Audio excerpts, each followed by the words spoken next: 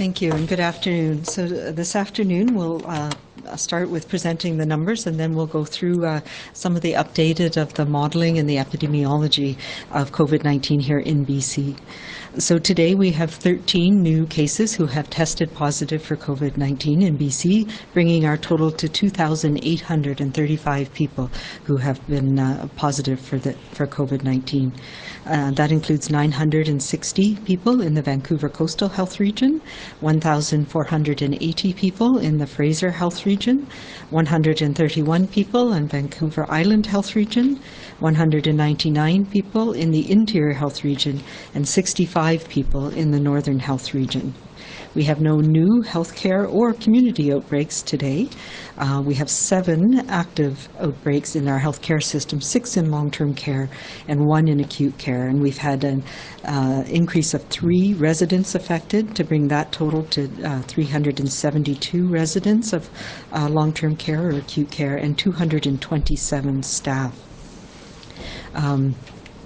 In terms of our active cases, we have 174 active cases, of whom 16 people are in hospital in BC, 7 of whom are in critical care or ICU.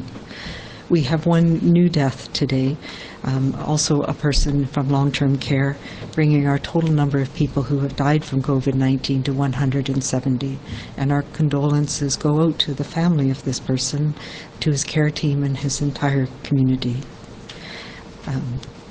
We have 2,491 people who have now fully recovered from COVID-19. So I'm going to move into our modeling. As we're talking about it, this is our going forward. Again, we've been transitioning, as people know, in our Restart program to phase 2, and as we move forward over the next couple of weeks, we'll be moving into the next phase. So to start off with, I want to update us on the epidemiology, so how and where people have been affected in British Columbia. And we'll start with our epidemic curve. So we've seen this before, and this is now updated to include up until June 21st. So 2,822 cases. And as you can see, we managed to flatten our curve very effectively in BC, although we continue to have cases. And we know that. We continue to have cases as we moved into our restart and we started to have more activity in our communities. So what we have in this is not just those people who've been diagnosed through a laboratory test, but also from the beginning of May when we started our restart, we've had a number of people who have had this disease but have not had a test for a variety of reasons, and we call those people epidemiologically linked cases, and we've had a number of those as well that you can see in purple on this graph. Also today I wanted to report our epidemic curve, so this is very similar to what you just saw, but reported by the likely source of the infection. And there's a couple of really important things to note in this. One is the purple at the bottom.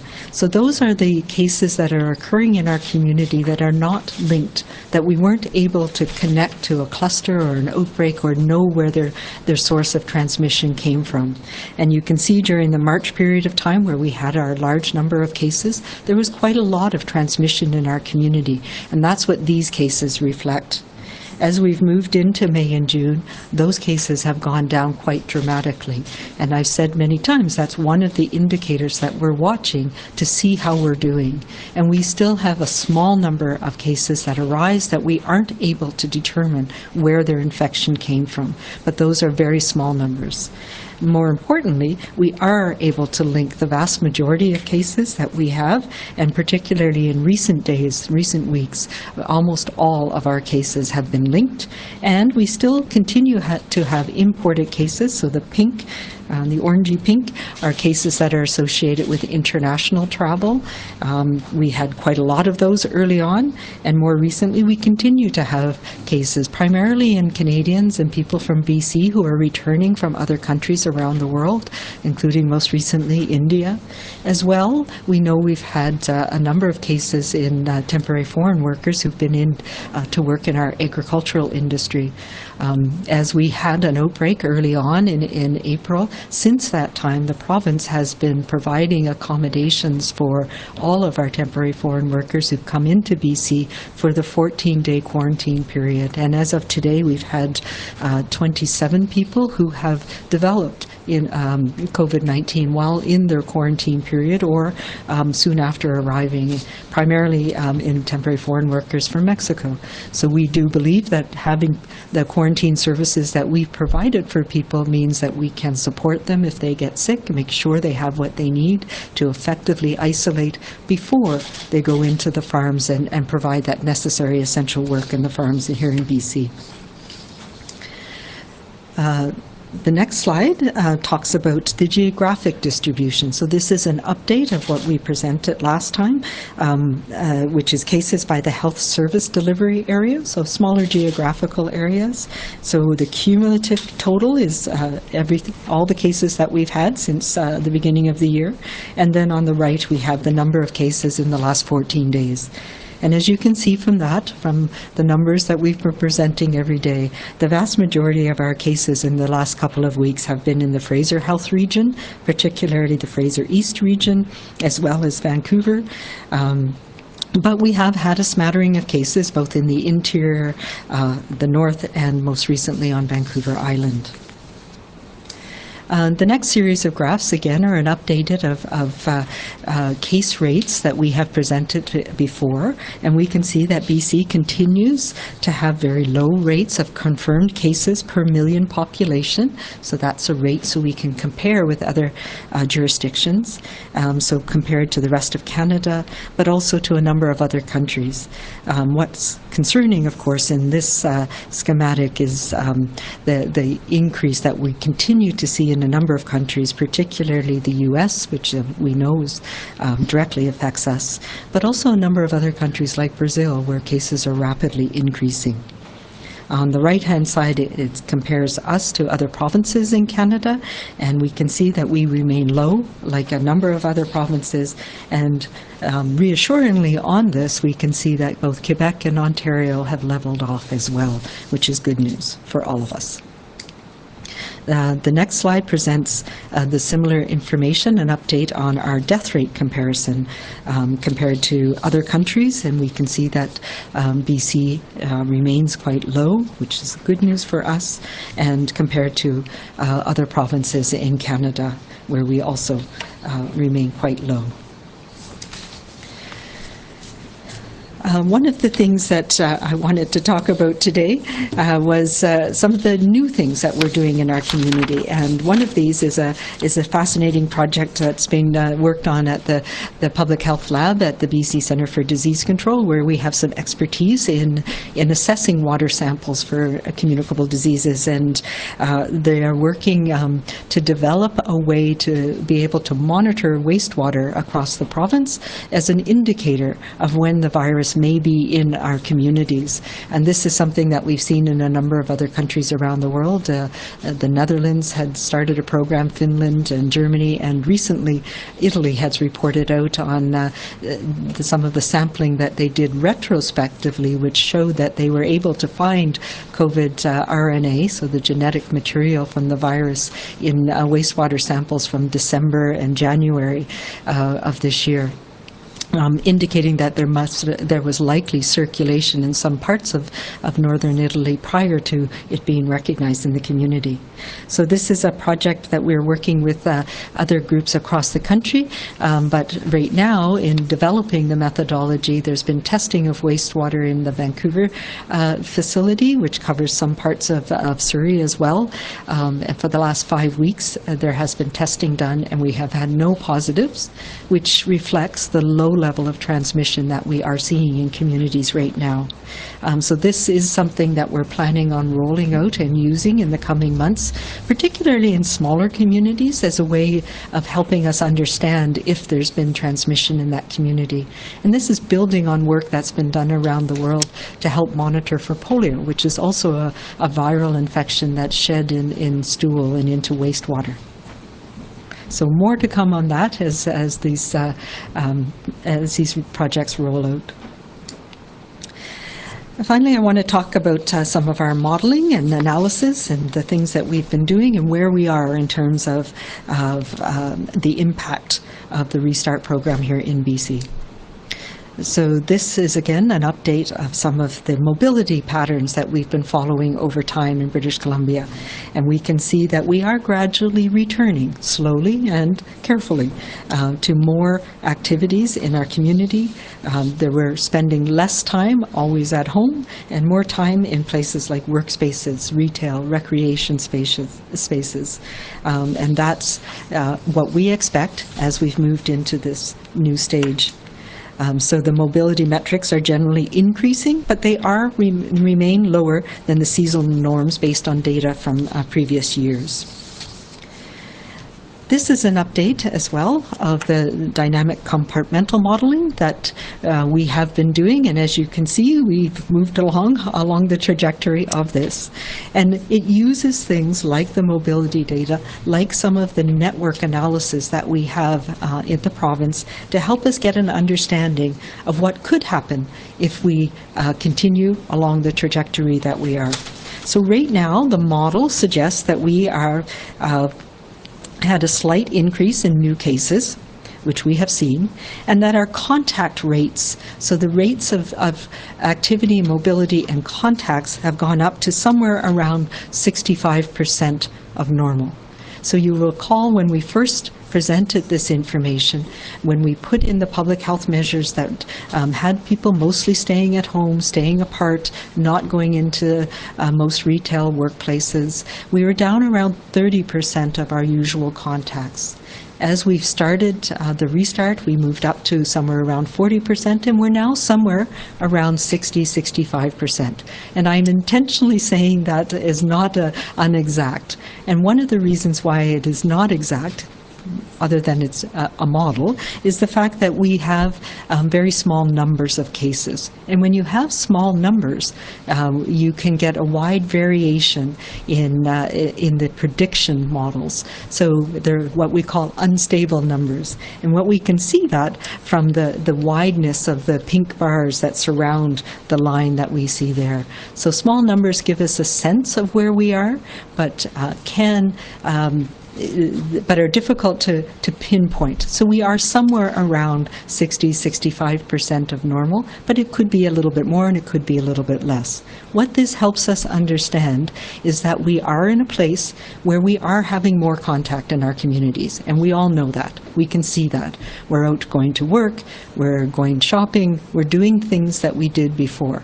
But what this also tells us with the small numbers and the fact that we're not seeing dramatic increases in hospitalizations or people in ICU, is that many of those contacts are done in a safe way. And we'll talk a little bit more about that.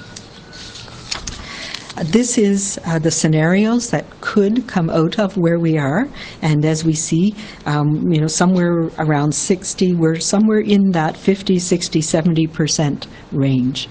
If we go dramatically increased, so into 80% or back to what used to be normal, we can expect to see that we will have more cases, and we run the potential risk of having dramatically increase or rapid rebound in new cases. So that is what we want to avoid. We need to stay where we are, where we're having safe contacts, and we're not seeing dramatic increases in number of cases. This is a new projection that is based on what we call the reproductive number. So the reproductive number is a reflection of how many people a case will transmit to when they become ill. And early on, that reproductive number was quite high because we weren't recognizing new cases, and they were transmitting. They had lots of people they were in contact with. And we know from data I presented before that on average, a case had 11 people that they were in contact with, but some of them it was many, many more than that. So this gives us a sense of what we've done, and what we have done in British Columbia by taking the measures that we've done together. We've flattened that, and we've brought that down below 1. So that means that not everybody transmits, and imagine most people don't transmit to anybody after they develop symptoms themselves. And we were quite flat, but well below 1, well into May.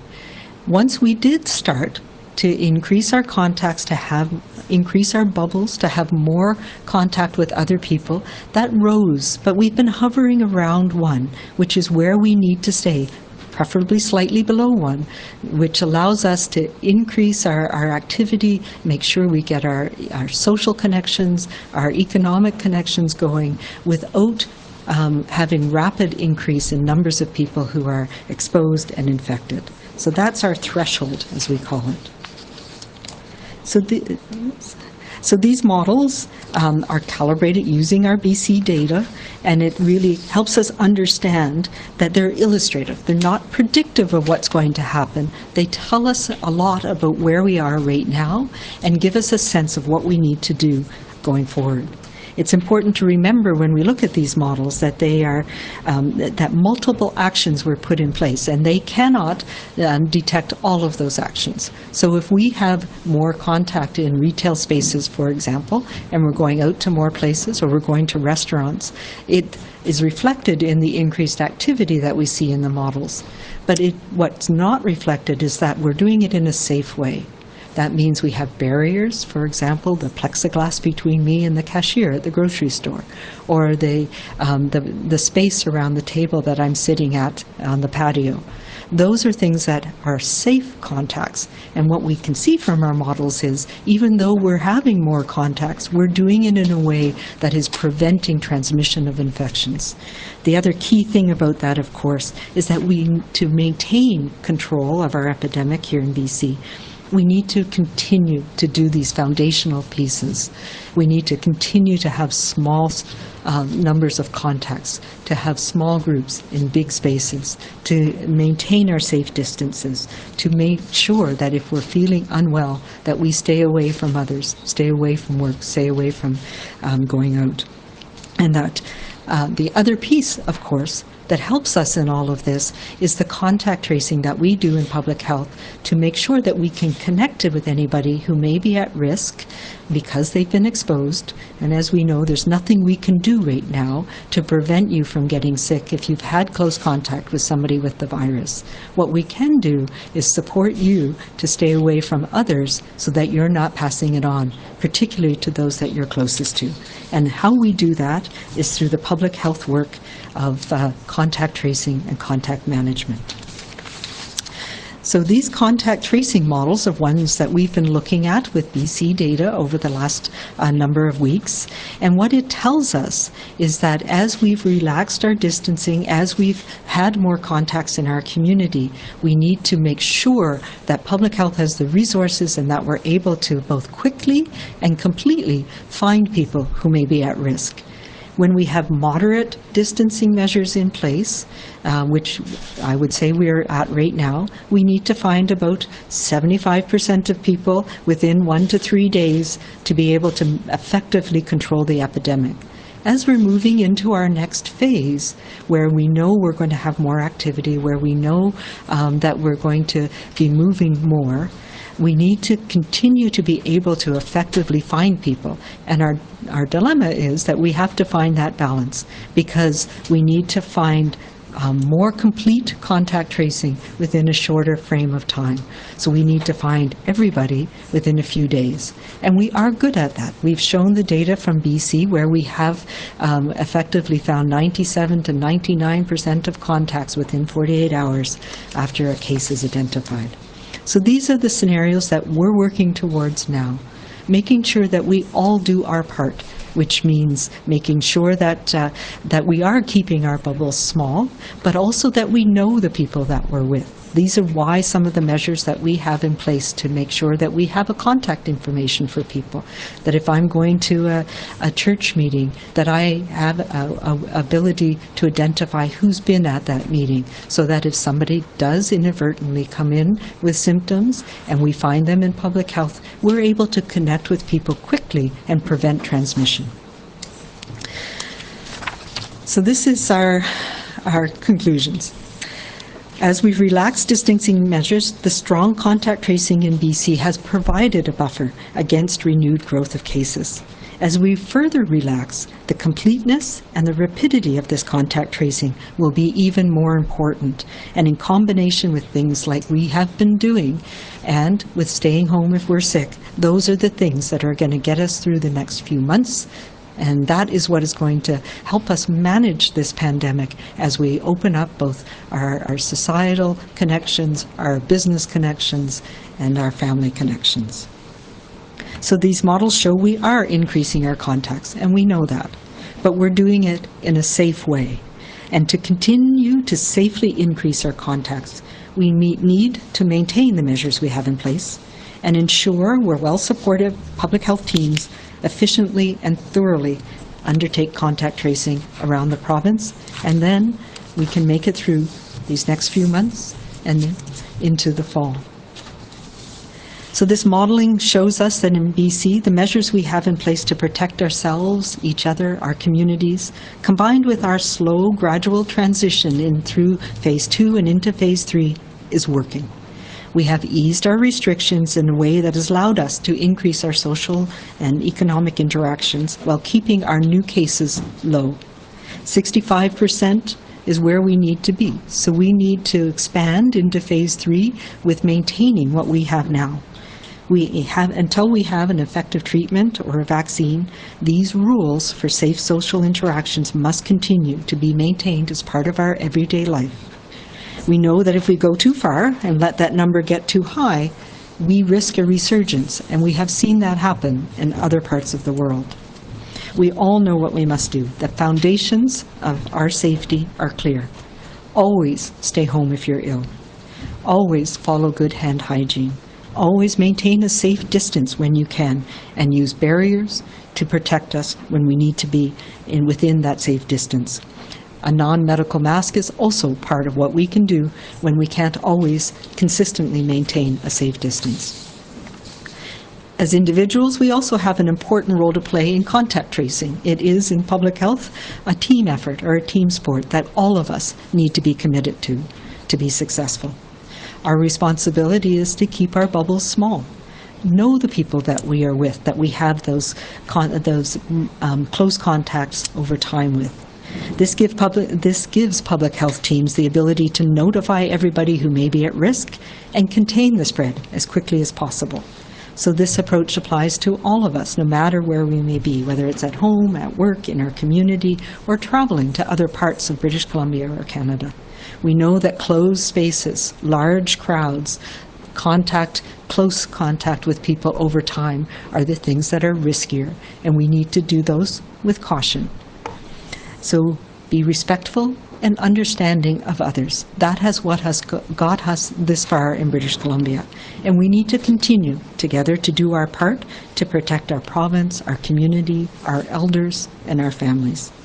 Let's continue to find that balance and to maintain that balance as a community as we chart our path forward.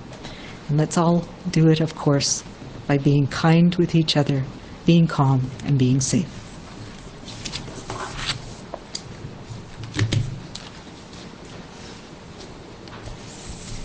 Thank you very much, Dr. Henry, and I wanted to start by joining Dr. Henry and on behalf of the Premier and the government in passing on our condolences to the person who passed away from COVID-19 in Vancouver Coastal Health in the last 24 hours in long-term care. This is a very significant loss for the family and for the community and for the caregivers involved.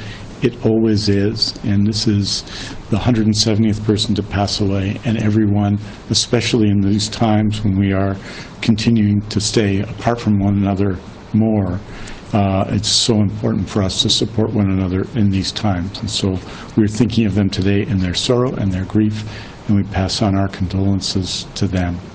I wanted to just note a couple of things in today's numbers, and then just briefly talk about the presentation by Dr. Henry, and then we'll move on quickly to questions. First is to note, and it's important when we discuss the issue of contact tracing and the issue of supports in public health.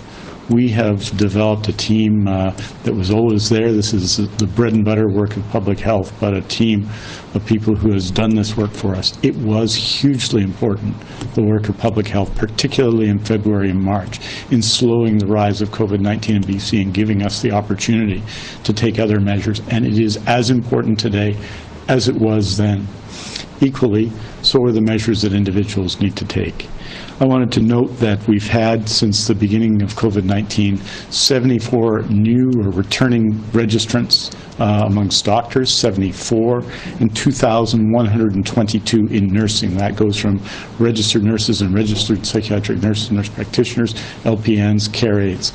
Many of those have supported our efforts, of course, in long-term care, but they've also provided and will continue to provide a significant backbone to our system as we continue to need to invest and have outstanding contact tracing in BC as we continue to deal with COVID-19. We want to thank all of those people who have joined the profession, come back to the profession, and are in those professions for all the work they've done in public health, which I think is truly exceptional. On March 27th, we presented our first modeling report. Today's report was our 100th media presentation. Each has given us new perspectives on COVID-19. Our first presentation drew on the experience of other jurisdictions, you'll recall, in showing our progress and what we needed to do in BC, and in setting out the task ahead of us in our ongoing BC response. As Dr. Henry said at that first session, we had started to see a flattening of the curve. We had started to slow down the number of new cases. There were many reasons for that, but as Dr. Henry noted, our success, even at that early point, was driven by physical distancing. Physical distancing, I'm sure that of all the phrases we've used over the many months, those two words have made the greatest difference in our effort to slow the spread. And they are as important, more important today than ever. Today's modeling explores what happens if our commitment to physical distancing weakens. It shows what happens if we let up on physical distancing. It shows us, once again, that physical distancing saves lives. And as we do more in our society, as we emerge through phases of our response to COVID-19, what we do, our responsibility, all of us, is as important as ever. Underlying all our BC COVID-19 efforts, and as powerful as the act of physical distancing, is trust. We have each driven ourselves to use the skills that Dr. Henry has taught us to stop the spread, and we trust each other to continue to do the same. The glimmer of success we saw at that March 27th modeling has endured. It has brought us to where we are today. We're doing what's required of us, and we have good reason to trust that others are doing the same. We're counting on each other, trusting each other to stop the spread. And today's results show that we must continue to do what's working. It is as important now as it ever was. Physical distancing saved lives. It's the kindest gesture we can offer to each other, and it is the strongest defense against spreading the disease. There are others. Never, never go to work sick, washing our hands, all that we have learned, but physical distancing remains important. Trust is a critical part of our BC COVID-19 journey. The actions that build this trust happen because we stayed 100% all in our effort to stop the spread. We're counting on each other because that has made all the difference, and we will continue to need to make that difference in the days and the weeks and the months ahead. Aujourd'hui, nous annonçons 13 nouveaux cas qui ont testé positifs pour COVID-19 pour un total de 2835 cas en Colombie-Britannique. Il y a un nouveau décès lié au COVID-19 dans le région de santé de Vancouver Coastal pour un total de 170 décès en Colombie-Britannique. Nous continuons à offrir nos condoléances à tous ceux qui ont perdu leurs proches durant cette pandémie. Parmi l'ensemble des cas confirmés de COVID-19, 16 personnes sont actuellement hospitalisées, dont 7 en soins intensifs. Les autres personnes dont le test de dépistage a été positif sont en isolement à leur domicile. Merci beaucoup. Thank you very much. We're happy to take your questions. Thank you, Minister. As a reminder to everybody on the phone, please press *1 to enter the queue. You will get one question and one follow-up.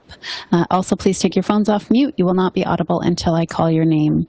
First question this afternoon is from Shannon Patterson, CTV. Oh, hi, Dr. Henry. First question. You have said in the past that Phase 3 would include hotels, overnight camping, movie theaters, TV and film production and inter-province travel. Considering these levels, are you still comfortable with all of those things? And if so, what kind of spike in cases would you need to see to consider pulling back from phase 3?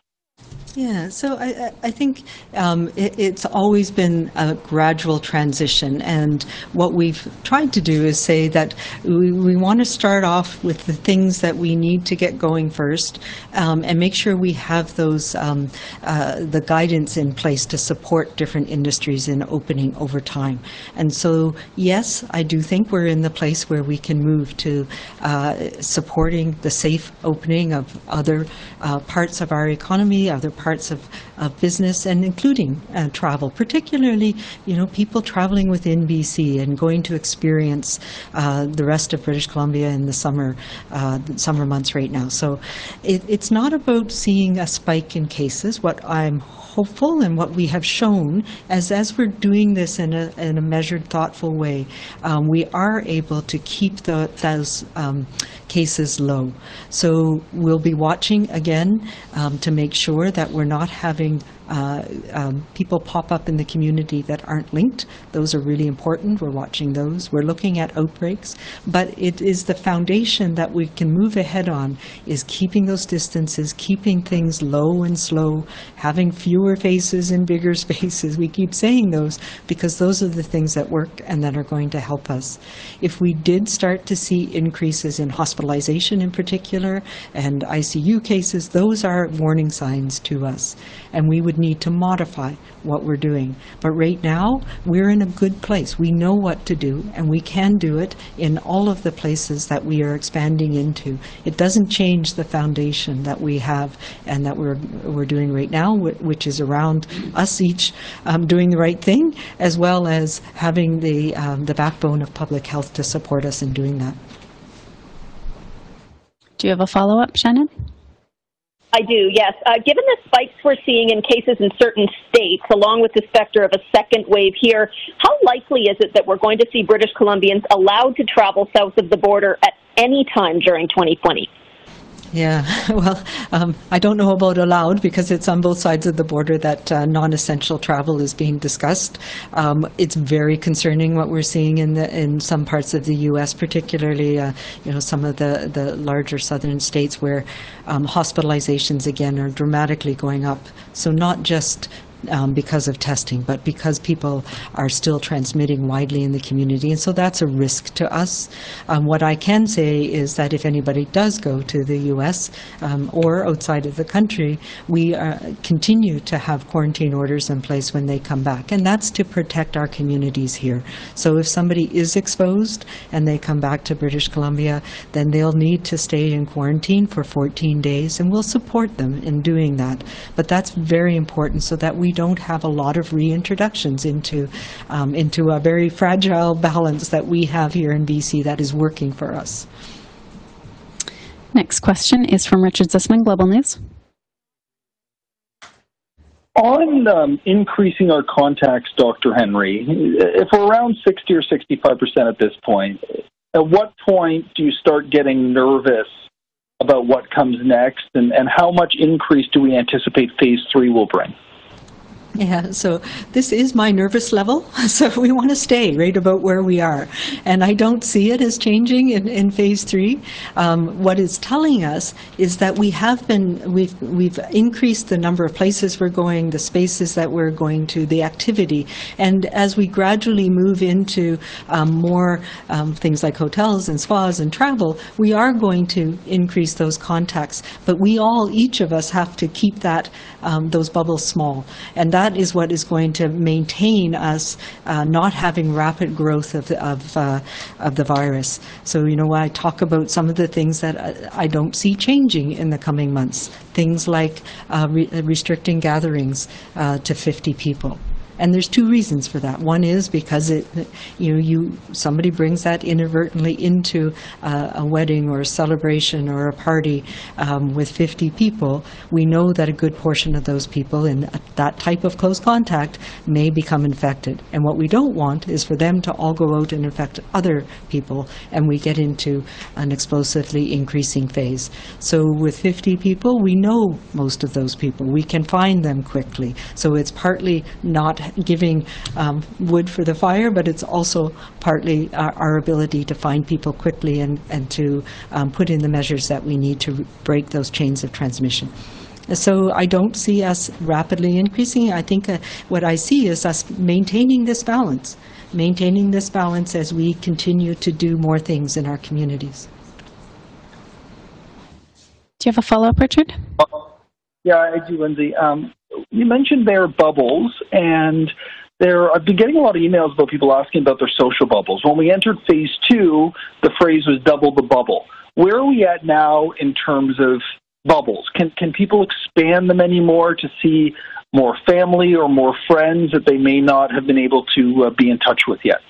Yeah, so I think that's where the nuance comes. And because as we're moving into this phase, we know there's a couple of things that are happening. People are going to be traveling more, so we are going to see more family. We know that more people are going back to work. We know as well, and we need to find the balance in doing that. Things like sports leagues and summer camps for kids are starting. So that means we are, by the nature of those activities, increasing our connections, our social networks in those areas. So we need to be mindful of our own circumstance. As we did when we moved into phase 2, we slowly, cautiously increased our bubble. We need to do that again, but having those important caveats in place. So if I have people in my family who are going through cancer treatment, or if I have people in my family who are elderly or have some illnesses that they're dealing with, and I have children that are going to summer camp, I may not want to increase my bubble any more than that. I'll need to maintain that protective amount of contact around those people. So we have to make those decisions for ourselves, and we have to be very wary of who it is that we might be impacting when we're having increased contacts.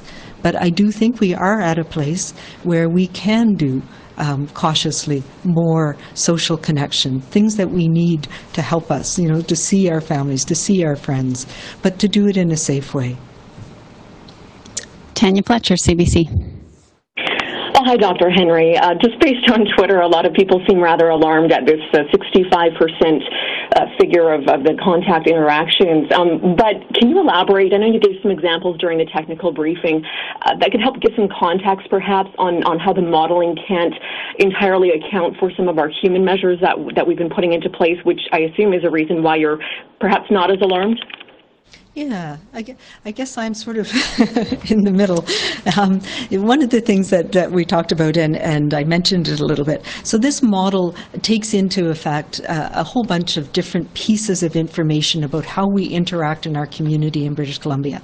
And then it looks at things like the cases, the outbreaks, the people who are hospitalized. And it helps us understand the relationship between those. But it's not a prediction. It's not telling us what can happen in the future.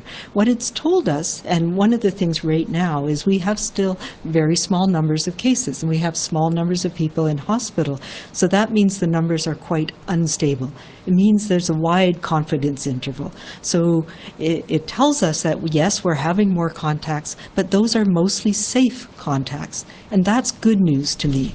That means that what we're doing with everything that we've learned, and if we think of the transition that we've made through when we had our public health measures put in place, and most of us were staying at home and not going out very often, we learned how to go to grocery stores in a safe way. It took us a while to figure that out. Then we learned, as we started to open up again in our restart, how to go to other retail places. We started off with putting in place those the guidance guidance to support a whole bunch of different areas opening up. So what this tells me is we're doing it right. People are being thoughtful. They're keeping their distance when they can, particularly around if you're out in a place where there's people that you don't know, like in grocery stores. We've put in those physical barriers that help protect us when we do need to be in close contact with each other. We've put in measures that help us take transit safely, that help us go to our office safely with small numbers of people. So we're not rapidly expanding, and we're not seeing rapid transmission. We have had some cautionary tales. We've had family gathering where there's been a lot of transmission. There's certain workplaces, and we've learned from those events to ensure that we can do it safely in other areas.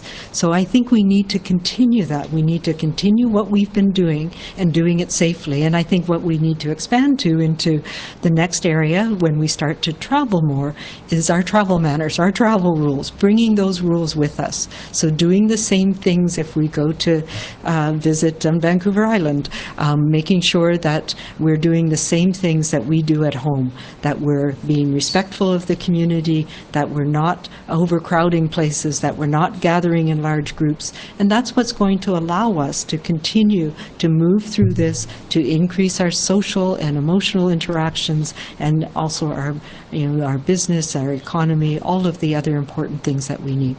Right now, we're in a strange place, because until we have the ability to protect the population from this virus, either through an effective treatment or a vaccine, we have to find a balance that's going to keep people from getting sick in large numbers. And this is where we are.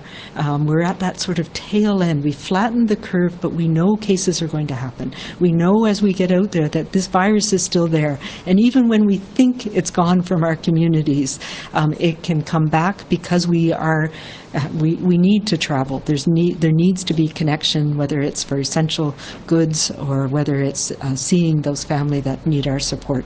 And we see that from New Zealand, for example, where they've had introductions once they thought they had got rid of this virus. So we are going to have to find that balance of having more cases, but being able to manage them quickly and prevent ongoing transmission, and making sure that we don't have to put in measures that have negative consequences for people like we have seen over the last few months. And that is social isolation, challenges with mental health, the fact that many people have lost their jobs and are dealing with the issues that are related to that, many of which are health issues. So we're at that point where we need to all come together and continue to protect each other and our families as best we can while we're moving ahead and supporting people to get through what has been a very traumatic few months for us all as a community. Do you have a follow-up, Tanya? I do, and my follow-up is for my colleague because I forgot to ask at the beginning. If we could just get a response in French, just kind of on the overall idea behind the 65% level. Thank you. Oui, merci beaucoup. Juste pour dire que l'idée de 65%, c'est un modèle, mais il est important de se souvenir du fait que ce qu'on fait dans la vie quotidienne compte, n'est-ce pas? Donc chaque action, chaque voyage, si vous voulez, il faut mettre en place chaque fois qu'on quitte la maison des mesures dans la vie pour suivre et pour limiter la transmission. Et c'est je pense pour une très belle raison, c'est que s'il y a transmission, ça va être quelqu'un proche de vous, quelqu'un peut-être que vous aimez, vos parents, vos grands-parents, vos frères, vos sœurs. Et pour cette raison-là, c'est absolument essentiel dans cette période où la société s'ouvre de maintenir le cap en termes de la distance physique, la distance sociale.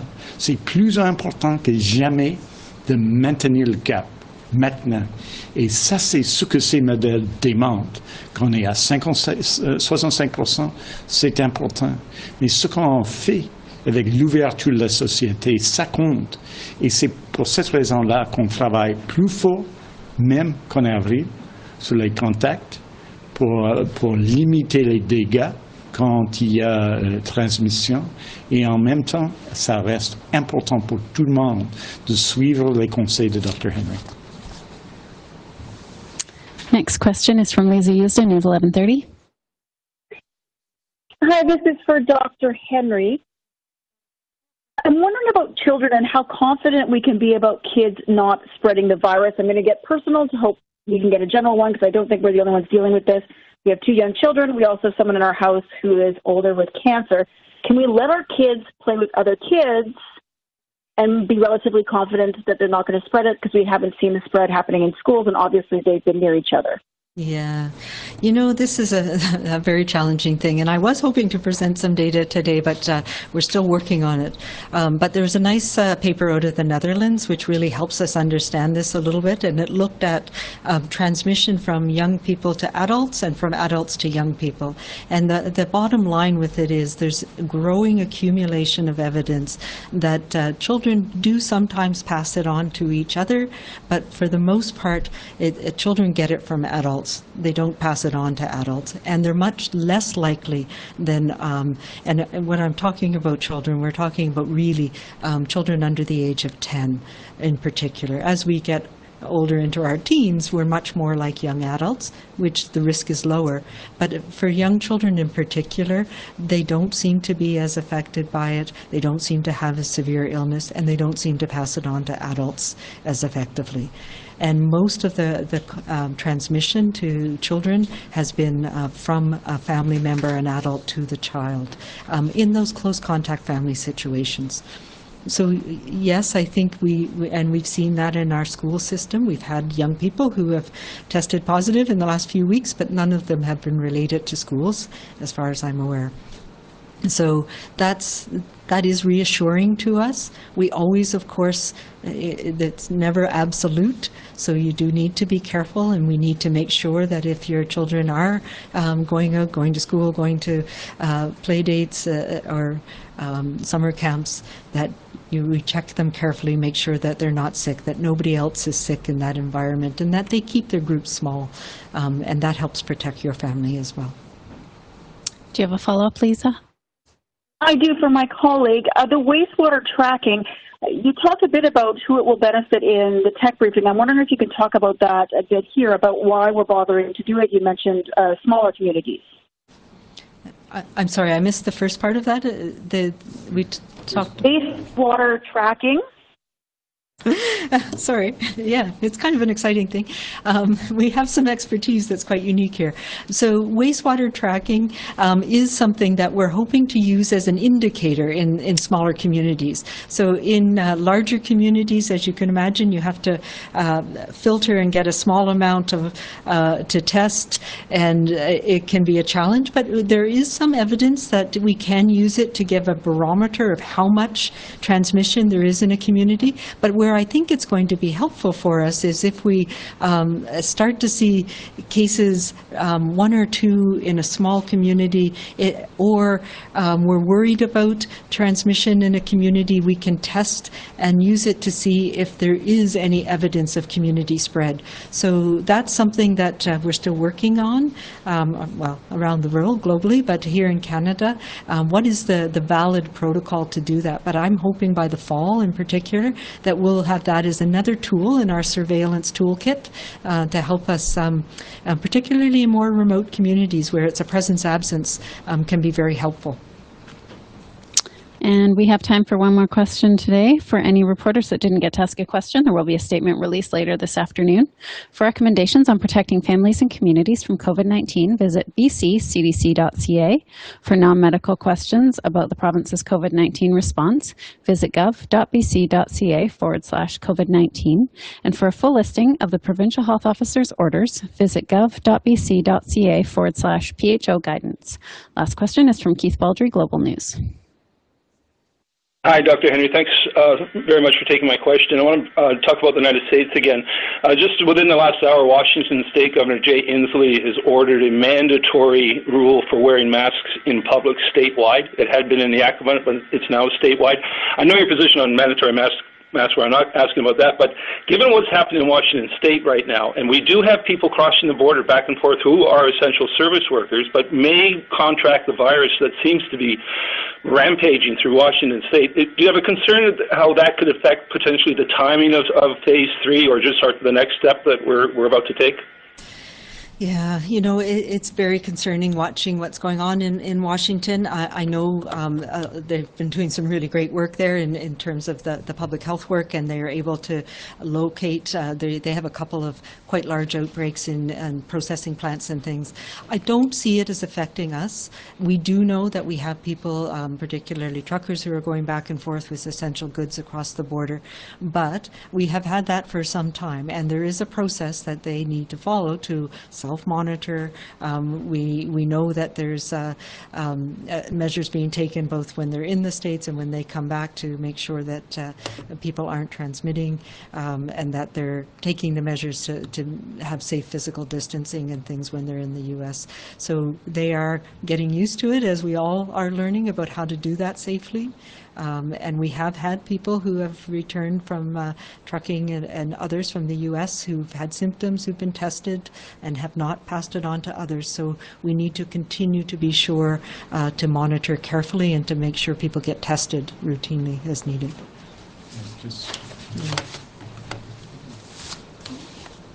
Just to express our appreciation to the federal government for continuing to not allow visitors and their agreements not to allow visitors back and forth. I mean, I think it's just clearly the right decision right now.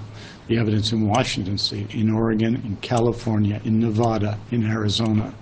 I know many, many people visit the United States. They visit some of those places in the course of a normal year. This is not a normal year. And the decisions that have been taken not to allow visitors are important equally.